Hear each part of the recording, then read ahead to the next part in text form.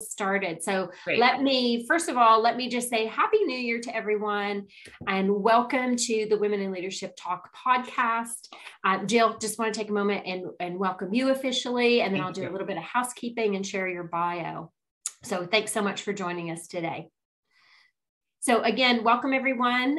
Please, as I mentioned earlier, make sure your computers are on mute and that you have your video off during this portion of our call. And I will let you know when we get to the live Q&A when it's okay for you to actually, turn off your videos and off your microphone so that you can have a conversation with Jill as well. So I appreciate you being here today. Jill Griffin has joined us today. She is an executive coach. She's a speaker, and I love this part. She is a BS buster. And, we can all put our thought into what BS might be, but it's actually your belief systems. So we're excited to learn about busting those belief systems. She is recognized by Advertising Age as one of the top 25 women to watch. She was also named one of the 50 most influential people in content marketing by NewsCred. She's also the two-time winner of Media Week's Media Planner of the Year. And she has spent about 20 years coaching and building company cultures. Jill also had a traumatic time in her life with a brain injury. And so today we're going to be talking about, how do you rethink, how do you reset, reboot your life and career? And so Jill, I am thrilled to have you here today. And thank you so much for joining us. Thank you. Thank you for having me, and a warm welcome. I'm glad to be here. Awesome. Well, let's jump in because I know everybody's excited and our time is always precious and we have lots to cover off. So let's just share a little bit about your background so that people have an understanding of, the marketing background you came from, the brain trauma, and then how you became this, awesome coach. Great. Yeah. So I actually started my career at Atlantic Records and started working in marketing, being in strategy, eventually moving into advertising, and then working on some of the world's most well-known brands, things like Coca-Cola, Samsung, Microsoft. But what was happening is just as my career trajectory was taking off, I had a head injury, traumatic brain injury is what it would be classified as. I was hiking in Australia. I took a solo trip to Australia to go hiking and I fell. And it resulted in me taking a tumble down a small waterfall, but still a waterfall. So some other hikers helped me. And the interesting thing about brain injury is they're insidious. And it took about a good 6 months for the full impact of what had happened to really set in. So it was the discovery that continued to unveil itself over the months post the concussion and then the brain injury. And really at that point, what was also happening is my career, I'm doing better. I'm, getting into more and more opportunities and more leadership positions. But because of the cognitive impairment, I wasn't able to tell what was my own ego and my own nonsense, what was potentially a toxic situation or a tough work environment. There's the velocity of business that's natural in any environment.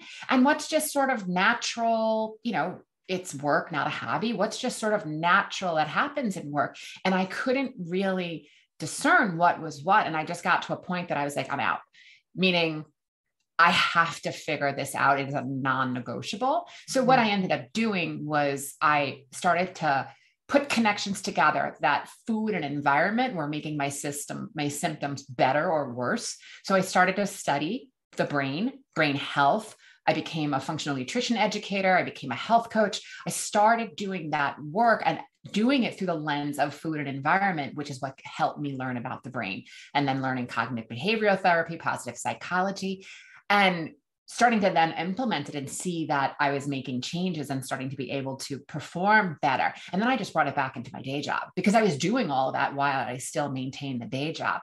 And in a very short period of time, my performance and the rewards and the promotions started coming. My team was doing better. Everyone was like, what is going on? And, many leadership or supervisor would be like, 2 for the price of 1. You're a marketing strategist and a coach, like go on, keep doing it. Right. So that's really what got me into doing this. And then about 5 years ago, so I've been a coach for 18 years, but about 5 years ago, I left corporate with grace and excellence and went out on my own. And I've been doing career strategy and executive coaching for the last 5 years, full time. Nice. Well, I mean, first of all, let's just go backwards a little bit there. I mean, okay, first of all, solo trip to Australia. Thank the Lord, someone saw you, found you when you had, I mean, like, that is incredible that happened. And, that tenacity that you have to, go out and conquer the world. Like you're demonstrating that in multiple ways, which is beautiful to see. Yeah. So, I mean, I'm glad to see that you're thriving and, you've got this great practice and you're still implementing what you were doing. You're just helping others learn how to do that, which is amazing. So just to tap in for a few minutes, if you don't mind, when you talk about the brain health and understanding the brain more, what were maybe 1 or 2 of the things that were most pivotal for you to help you start to, recognize like where you were and where you wanted to get to? Yeah, no, it's a great question. I mean, I would say the first thing that I had to figure out was what was in my control and what was out of my control. So what was in my control is what I put in my body, and understanding that there are foods and things that might be totally healthy and fine for you. But for me, they would put me into brain fog. They would put my motor skills really sloppy. I would often represent as if I was drunk. Meanwhile, I don't drink, right? Lighting, stairwells, anything in my peripheral vision. If I'm in a workstation that happens to be facing a pathway with lots of movement, I would stand up and tip over, right? Oh, wow. So there was a constant, how invisible disability is not really talked about. And invisible disability is anything that's going to impair your everyday ability to take on regular actions. And it's anything from brain injuries and dizziness to asthma, MS, ulcerative colitis. I mean, anything that's going to impair, and things are very different today, and we're getting more and more awareness. But when this first happened to me 18 years ago, there was no invisible disability section of the employee workbook. Right. Yeah, no, exactly. You're just figuring it out on your own. So the part that I could control was what I could put in my environment. And then also there was parts that I couldn't control. There's many things about the environment that I couldn't control. So does it mean that, if we get into a little bit about the firing that I had, I mean, a lot of that had to do with how I couldn't perform in an environment that was being interpreted as me not being a team player. Because I couldn't. So, and just really getting understanding of what I can and can't do. So that, and knowing your non-negotiables, like it is a non-negotiable for me to go to a place that has blinking lights and alcohol. It's just not going to work. Yeah. Wow. So many things you shared there. And I do want to jump into, the trauma of getting fired in just a second, but even, at front, like think back 18 years ago as an employer, I'm sure that some of your colleagues were even looking at you going, what is wrong with her? Like, is she on drugs? I can only imagine 100%. They must have been like, she's so weird because I didn't tell anybody, right? Yeah. I didn't want it to impact my opportunity. And I just hid it. I mean, my friends and family knew, but I wasn't talking about it. So I got to this level of constantly compartmentalizing my life, which is really living a lie, which is exhausting. Because I felt that if you knew, then you would be like, you'd want to take care and be like, oh, well, maybe Jill shouldn't do that. Meanwhile, I'd be like, no, let me decide. And again, doesn't mean any of this was true. This is my thought process based on, direct and indirect signaling that I would receive within our culture. Yeah. Wow.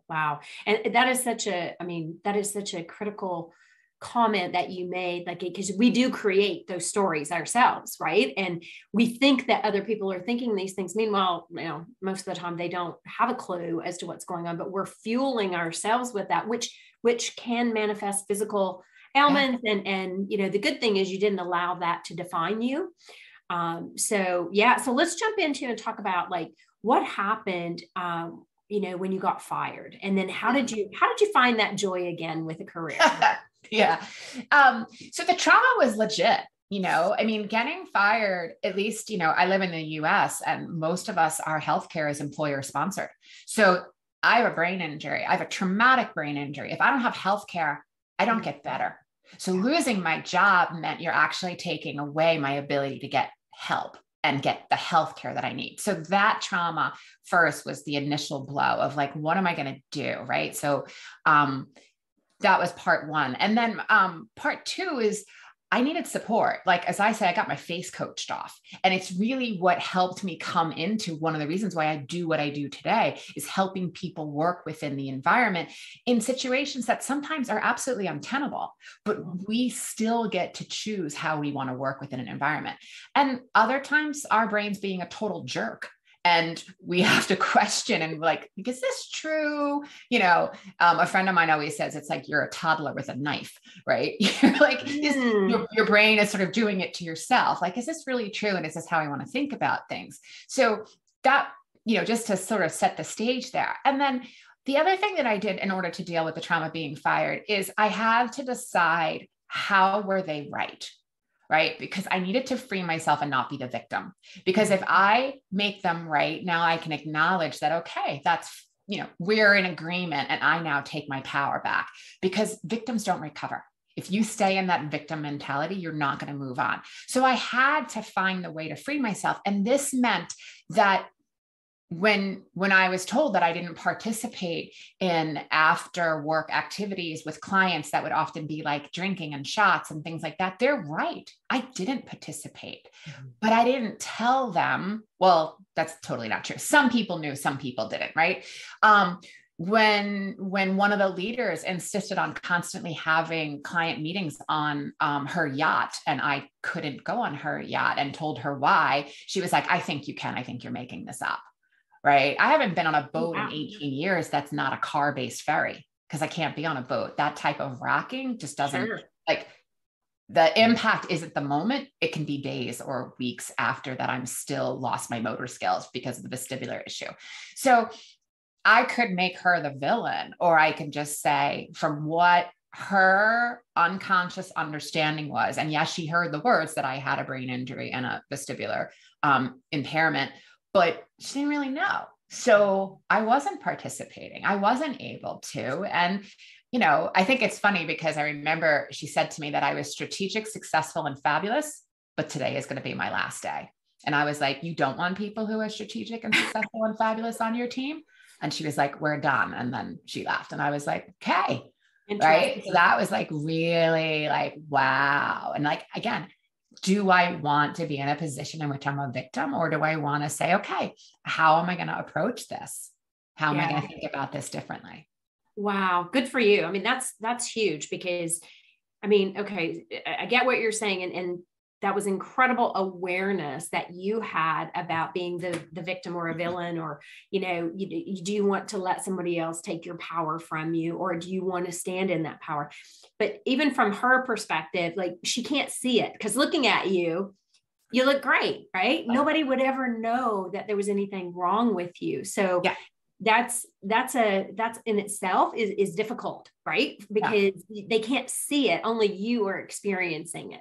Yeah. Wow. And good for you for overcoming that and recognizing, like, what's the go forward? Because the go forward was, there's no more shame. There's no more hiding. Like, I was probably a heat seeking missile of resentment because I kept wanting to be back pre-injury. Yes. And that is not a possibility, because I literally broke stuff within my ear canals, right? Like, I can't fix that. And constantly saying to myself, okay, I'm going to believe in myself, and I know what I'm really good at, and knowing my own strengths, and how am I going to lean into that? And that's really where I started to get my joy back. Like, it can be true that I can't go on a yacht and I can't therefore enjoy the camaraderie and the bonding and the collaboration between the company and clients. And that's true, but it doesn't mean that everything then, like, we go to all or nothing thinking, and really teaching myself that, like, this is one moment in time, and in a couple of years from now, it's not going to matter. Yeah. Maybe in a week from now, it's not going to matter. Yeah, no, exactly. Exactly. That's wonderful. And so to your point though, the mind is very powerful, right? So how did you develop those mindset practices that, help you to deal with your disability and how people started to see you, but your career and just your overall life? Yeah. Yeah. Great question. So I devoured everything that I could, like, that came into my vision, meaning, so my insatiable curiosity, reading about other successful people, and then also other people who had challenges, whether visible or invisible, and starting to put together the threads of what, the circumstances are all different, but starting to put through some of the threads in which I was taking away. And a lot, maybe it came down to that your thought becomes your reality. So, I joke with my clients all the time and say, be ridiculous, be outrageous, because it becomes your reality, right? Yeah, I can live in exactly. your reality, or I can live in my reality. And so just to take that from like sort of the esoteric into the real, I can open social media first thing in the morning, and now that becomes my reality. So whatever tension or whatever is going on in everybody else's mindset, now I've decided to borrow, and now I'm in that.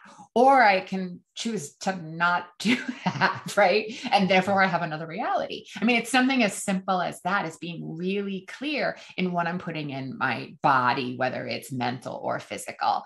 And that went to like the content that I consume. And, I made my career as a content creator. So I was a ferocious consumer of content. So what's the content I'm putting in my body? How am I thinking about this? Really starting every day with a prayer and meditation practice. I then also do possibility work. I really think about what's possible for today. And then I go to the experience of if the possibility is realized. It is the day after the possibility. What, like as I say, New Year's Eve is coming. There's nothing you need to do to make New Year's Eve come. You just get to decide. Are you celebrating? Are you dressing? Are you going out? Are you coming in? That's the way I think about possibility. This thing is possible. I will get past this. So how do I want to do it in the meantime? And I let that feeling, I use feelings as fuel. I let that rev up in my body. And then since my thoughts become things, if I'm taking action from joy and inspiration and determination and focus, guess what I'm going to create? Absolutely. Right? Versus if I'm taking action from fear and grasping and urgency and like, I have to get out of this position, guess what I'm going to create? And that's really what this journey has been, is understanding that like, this is a billion-dollar machine and I'm going to protect it as much as possible. Wow. You said so many things there. Wow. First of all, we're cut from the same cord. Okay. I'll just tell you that. I love hearing that. I'm the same. It's like, if you believe it, you'll achieve it. Right. Yep. And it's that knowing it fully in your soul that the possibility is there. So I love that. What I'd like us to take just a second and talk about, if it's okay, is when someone struggles to get there. Because so often, I mean, you and I both coach on this. So often people struggle to see that possibility. What are maybe two things that you do for yourself to really help someone move from that place of impossible to possible? Mm-hmm. Yeah, that is a really great question and very needed. I try to find the neutralized thought. Like I always say, I can't take you from first to fifth gear. I'll blow the clutch. I have to pass you through neutral. So if you're in a place where, oh my God, this is what's happened, and a place that's like, oh my God, this is never going to happen. What's the thought in between? Or maybe there's a few thoughts in between. This idea of like, all right, it's possible it could happen. I'm willing to believe it's possible. I'm open to seeing that it's possible, right? And you just start like wiggling off the two thoughts a little bit and finding something in the center is one of the things that I use regularly. And then also, if anyone's familiar with Byron Katie's work, I love her questions. Is it true? Yeah, I do too. Can I prove it true? And usually by the time I say, can I prove it? It's done, because it feels true, but you can't prove it. Yeah. Yeah. Awesome. That's great. Yeah. I love her work. It's beautiful. The other one you made me think about when you were speaking there, and I don't know if you've read this yet, but Dr. Joe Dispenza's Supernatural. Have you? Yes. Yeah. It's been a while, but it's come up a few times. So it means I need to refresh reading that book again.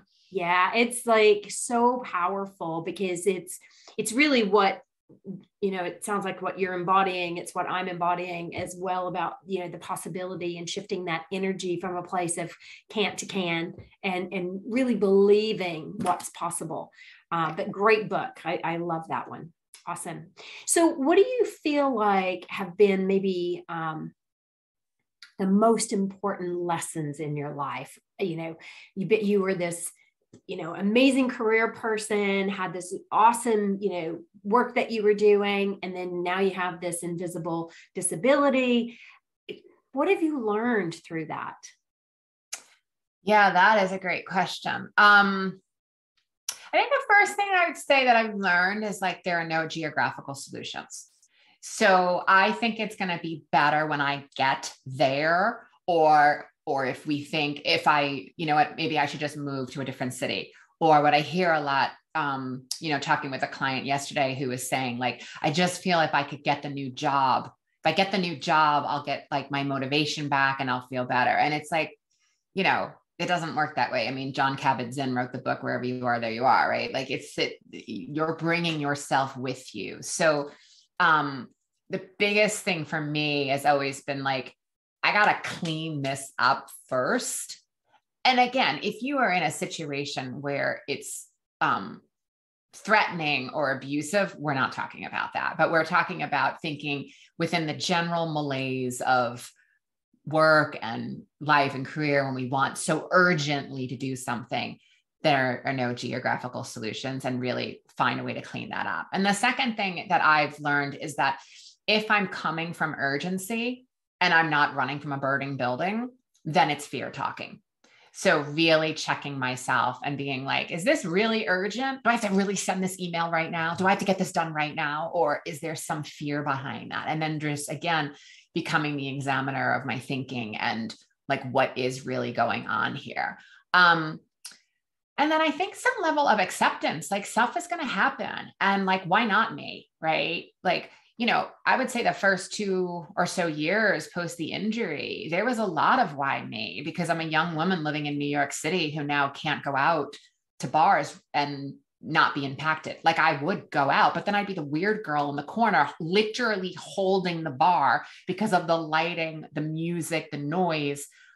I'm in like a vestibular nightmare and I'm trying to hold on. And like, oh, sure, I look dateable, right? Like, oh, let me get her number, right?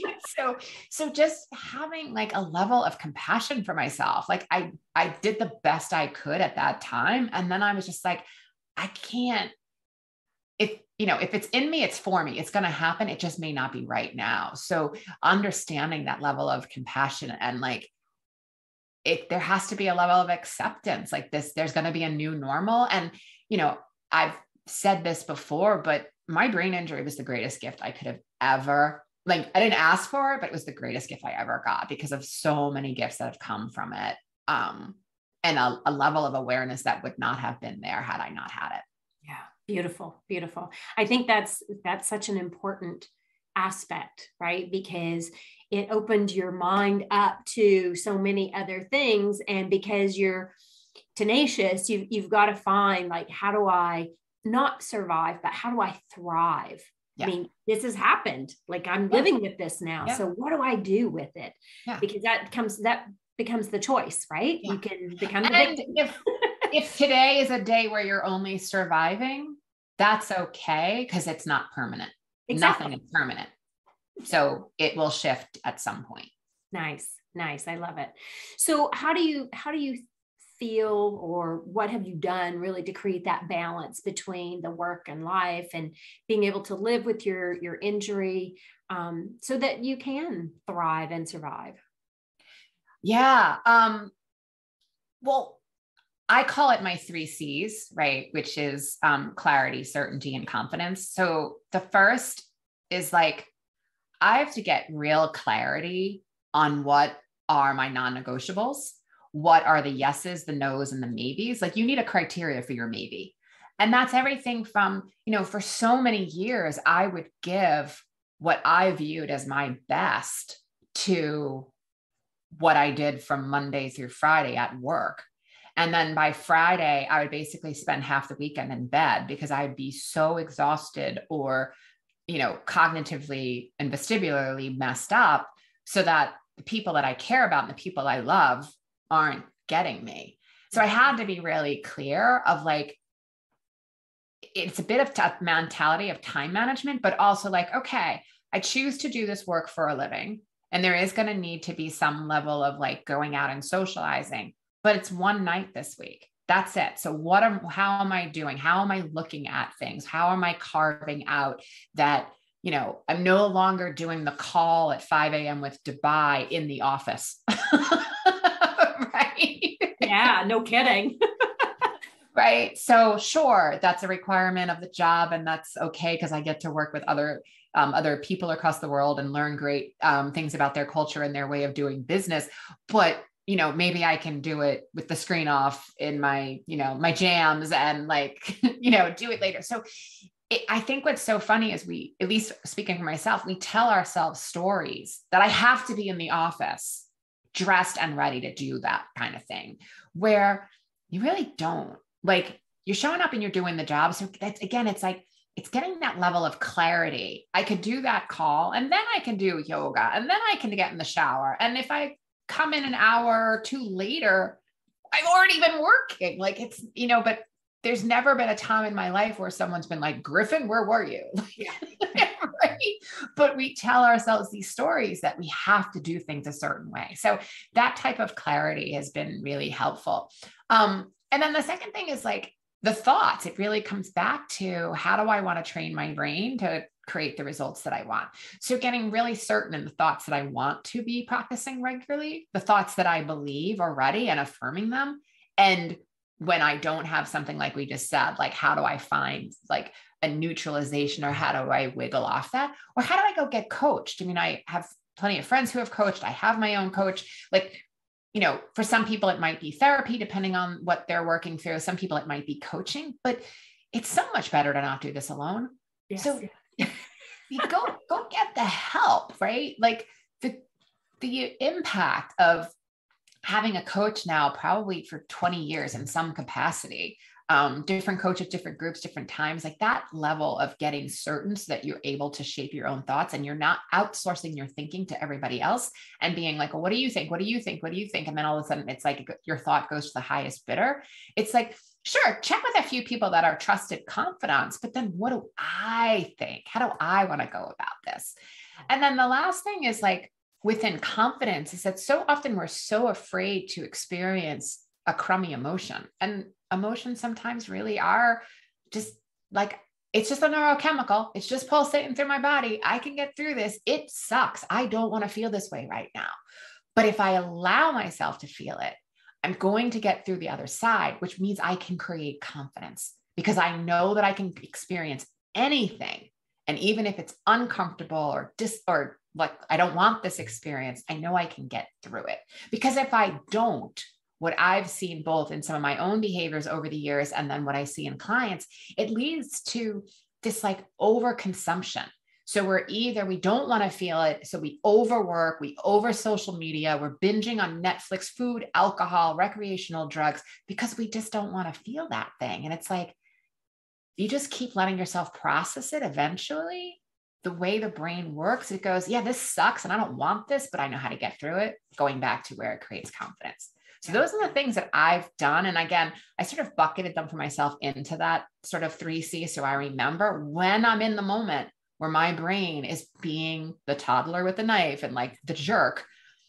Okay, what's happening right now? Oh, well, Jill, you haven't eaten well, you didn't exercise, and you haven't done thought work in 2 days because it's the weekend. No wonder you're off. Maybe you should do investigating what's floating around up there and start there before you decide any major decisions or what you're trying to do.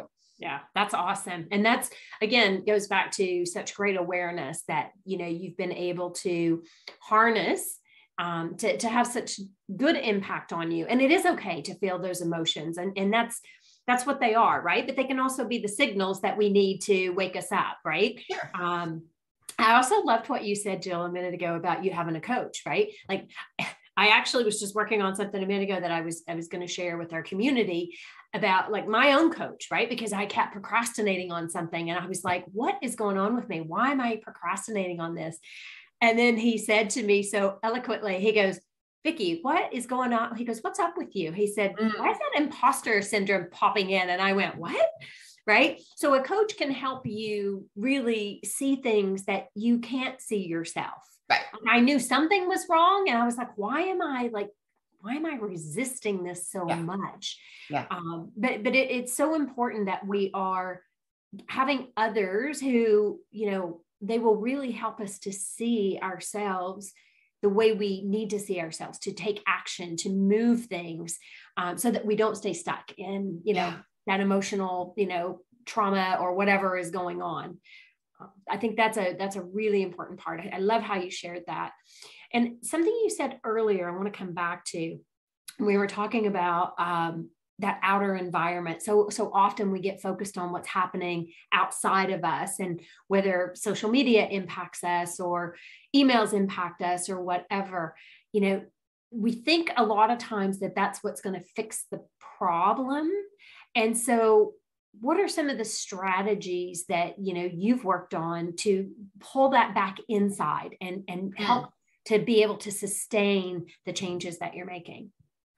Yeah, that's an interesting question. I think it's probably a lot of the things that we've sort of touched on. Like when I'm looking outside myself, or I'm reading a situation at work and deciding, well, I know what he's thinking, or I know what she's thinking, and they're doing this. I'm responding to what I think they're thinking. I'm kind of the crazy one, right? So if you're working together and you're like, why is she acting that way? Or why is he saying that?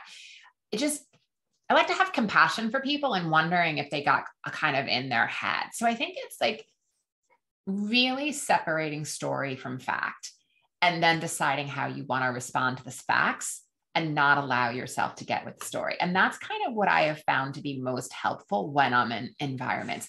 It also might mean there are some days that I have to like put bubble wrap around myself. If I'm having a day, or, things have happened in my personal life or something like that, someone's sick, or you get unfortunate news about a family member or something like that, it might not be the day to do all the things that you plan to do. And maybe you can rework your schedule in some way, or just be really gentle with yourself throughout the day. Know that this is a day that you can't let it all go. This is a day that, we're going to make sure that we have a lunch. We're not going to skip our meal. We're going to have do what we can to balance our mind and body within what we're doing. And then I think also it's really important is doing evaluations, where I do an evaluation on myself personally and professionally once a week. What worked this week? What didn't work? Like, are there things that I would do differently? How was I resourceful in creating that success or that failure? What did I learn from that? Like really getting clear in that. And again, it's all about learning how to build confidence and trust yourself, so that when you're in outer environments that you're feeling like, oh God, like you're able to tap into your own tools. And not all these tools are going to work for everyone. Like maybe one or two of them will, but you're finding your own tools that you're able to shift yourself out of it. And then again, if you have that friend or coach that you can tap into, obviously I would do that too, because it's always so funny when I work with a coach who's like, everything you just said isn't true. And I'm like, no, but it, and they're like, no, it's actually, there's no proof to anything you just said. Little reality check, right? Right. Awesome. Well, those are incredible tips, because I think that gives our audience things that they can walk away with to actually implement. And so, this might be a really great time where we open up to questions with our audience. So if everyone wants to turn their video on and you can unmute yourselves, if you have questions for Jill, would love to have you, join us in the conversation now. And here's some of the questions you might have had. we going to have any takers today? Everybody's going to play shy.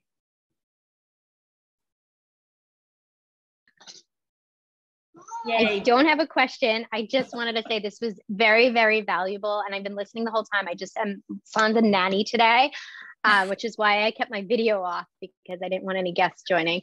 But this was really great to hear. And thank you so much. It was super helpful, just like in terms of being a woman and hearing things from Jill, who's such a strong woman in this industry. So just thank you. Awesome. Thanks, Janine. Great. Any questions that anybody has? Nope, everybody's going to be shy. Okay. Well, that's okay too. That's okay. I think that, Jill, we've covered so many very varying ranges of topics today, which has been incredible. So what would be before we wrap up, what would be your parting comments to our audience for, just really setting strong intention for 2022? Because you're my first podcast this year.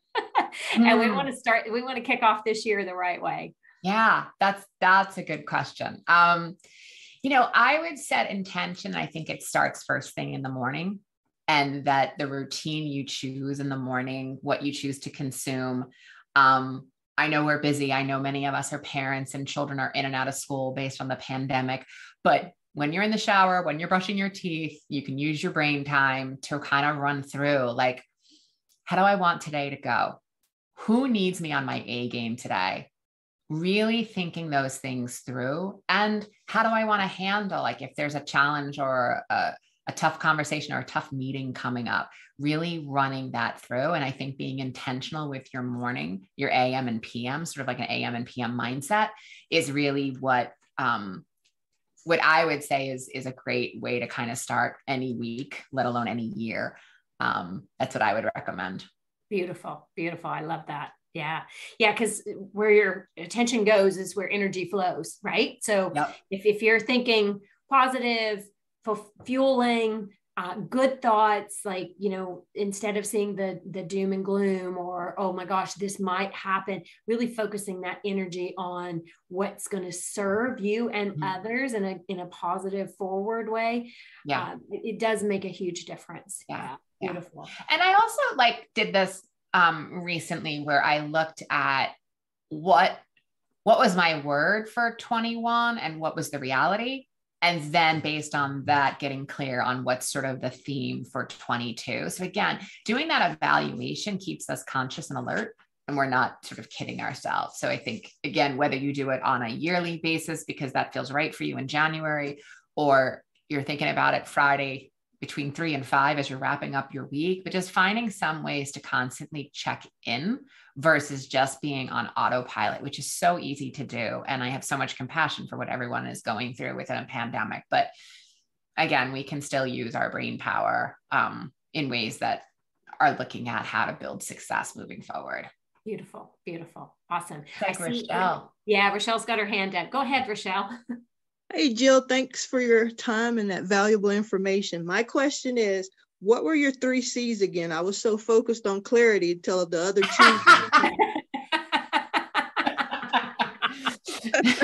That's a great question. So it's clarity, certainty, and confidence.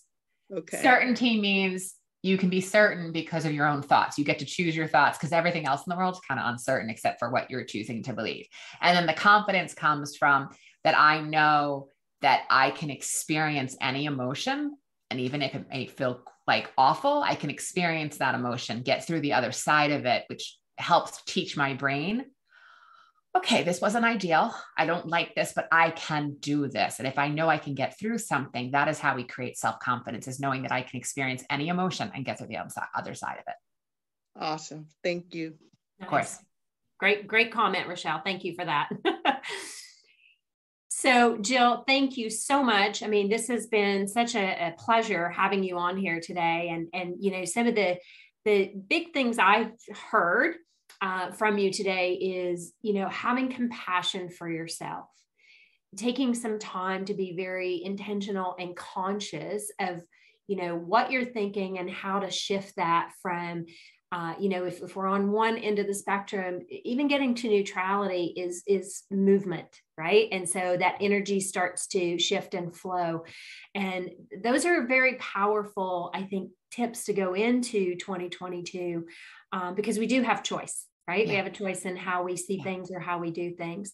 So I'm super grateful to you for that, and grateful for you being here today. So, let me just say wholeheartedly, thank you for that. Any last parting comments before I wrap us up here? Not for me. Just, this was a treat. Thanks for bringing me into your universe and your, and having this conversation. And it's a good way to even remind myself of my own best thoughts. So good way to start the day and the year. Thanks. Beautiful. Thank you. Well, we appreciate you doing that with us today. I just want to let our audience know we appreciate you being here. We know time is valuable.